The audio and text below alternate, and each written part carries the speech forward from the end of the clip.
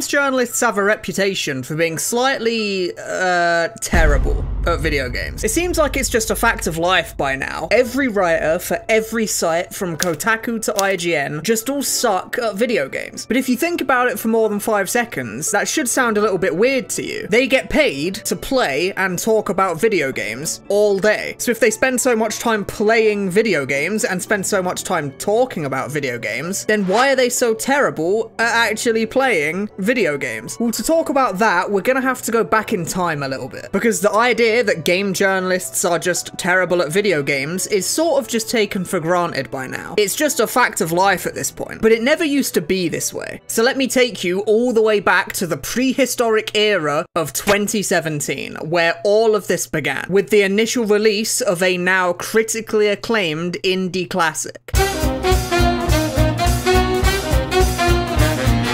Cuphead released in 2017 and received critical acclaim instantly. Players absolutely adored Cuphead. It had these beautiful hand-drawn animations, it had a really clever and gradual difficulty curve, and it harkened back to the old SNES and Sega Genesis games that the developers grew up with. It was an instant hit, and it sold millions of copies because of it. But Cuphead, to no one's surprise, is a hard game, and it's hard by design. So when the games journalists entered the scene and came to take a look at this game, they weren't exactly impressed. The game was too hard. It wasn't accommodating enough. It looked good, but it didn't feel good. It seemed like game journalists weren't very big fans of this one new Cuphead game that the general public was completely enamored with. But they still gave Cuphead a good review score, usually an 8 or 9 out of 10. But games journalists will literally give an 8 or 9 out of 10 to basically every game ever made. But some of these reviews came with videos alongside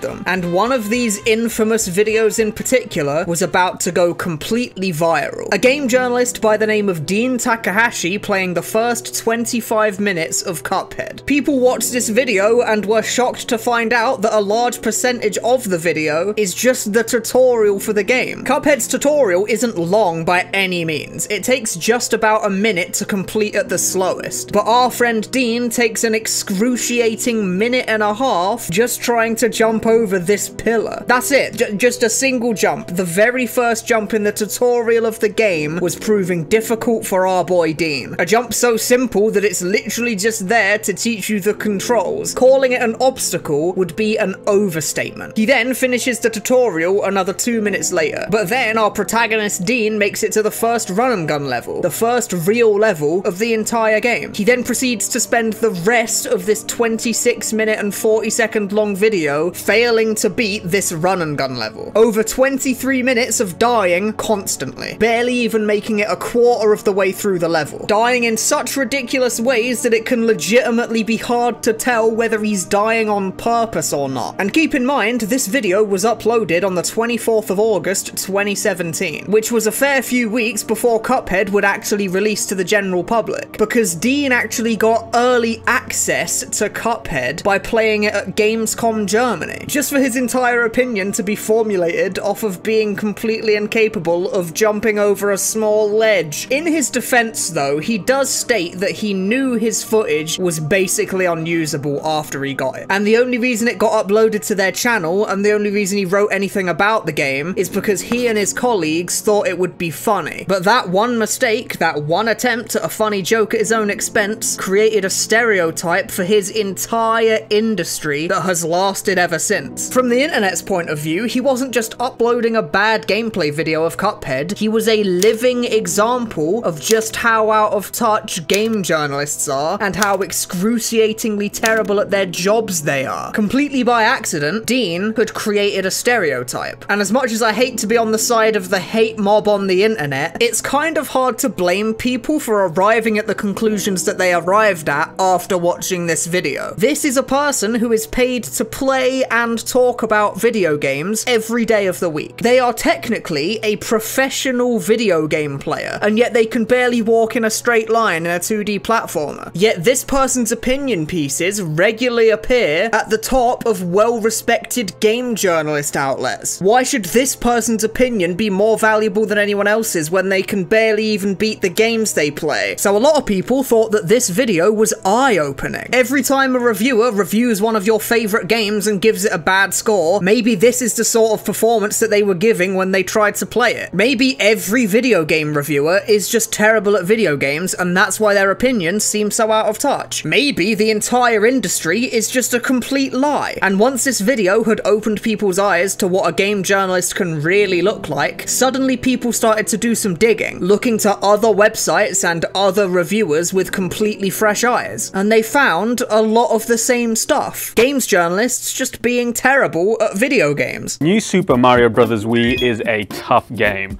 Old school tough.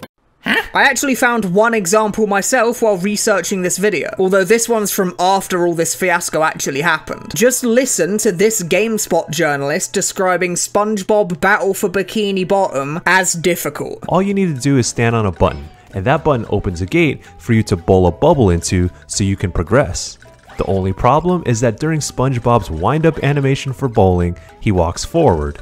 That means you fall off of the button, which closes the gate and prevents you from bowling the bubble where you intended, when you intended. This is the sort of barricade that is enough to completely stump a game journalist, apparently, with him even describing this sort of thing in the game as Sisyphean, which I think might be a bit of a stretch when talking about a remaster of a game for children, to be honest. But personally, I think we might be being a little bit too harsh on the game journalists here. Because yeah, you're right, some of them really are just terrible at video games. There's no doubt about that. But this issue gets made even worse by the industry itself and how that industry operates. Because being a game journalist is more than just playing games and talking about them. There is a massive amount of pressure on you as a game reviewer. Everyone is racing to have their article be the first review at the top of Metacritic the moment the game comes out. So your website will get the promotion that it so desperately needs to survive. So all these journalists get their review copies a week early, maybe 2 weeks if they're lucky, and they have to play the game, formulate an opinion, write an article, and ship it all within the space of a week. And this is just not enough time to formulate a well thought out opinion on anything, let alone a game that can be 20 or more hours long just to even finish. Take a game like Elden Ring, for example. If you've played Elden Ring, you'll know that it's a pretty hard game. So when you're a new player, you'll play it for a bit and maybe you'll get to the first boss, Margit, and he'll just completely beat your ass over and over again. And you're like, oh my god, this game's so crushingly impossible. Oh my god, how does anyone beat this game? What in the fuck? This is the best game ever. I love Elden Ring. This game's amazing. Your first impression of a game in this short amount of time will not necessarily be enough to formulate a well thought out opinion on that game. Even in just a week or so of playtime, your opinion on a game can change dramatically. And you can't even complete most games in a week. Hence why so many IGN articles are written by people who just straight up admit that they didn't even finish the game they're talking about. And as much as this guy really does just suck at Cuphead, nobody's good at a game instantly. Getting good at a game takes time.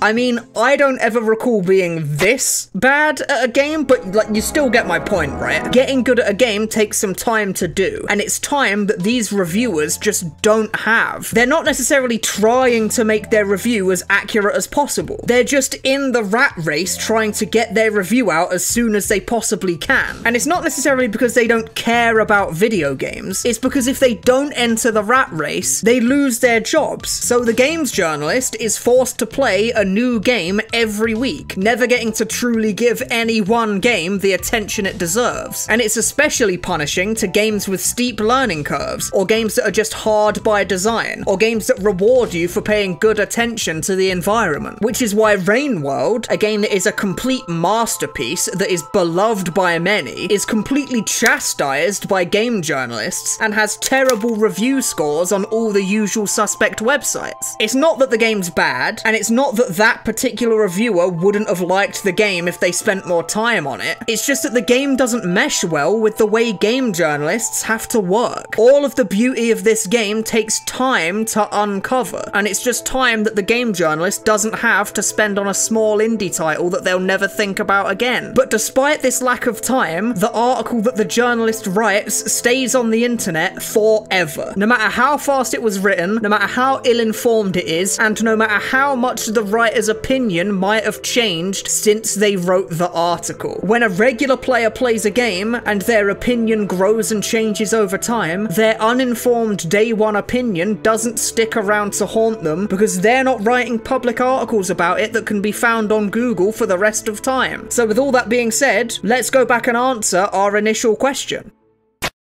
Why are games journalists so bad at video games? Well, the real answer is that, aside from a few outliers, they probably aren't. They just appear to be much worse because their industry incentivizes fast and poorly thought out opinion pieces that serve no other purpose other than to show up at the top of Metacritic. And as for Dean Takahashi, he's still writing articles for VentureBeat about video games, and people to this day are still lambasting him for being terrible at video games, because I guess some things will just never change. Thanks for watching.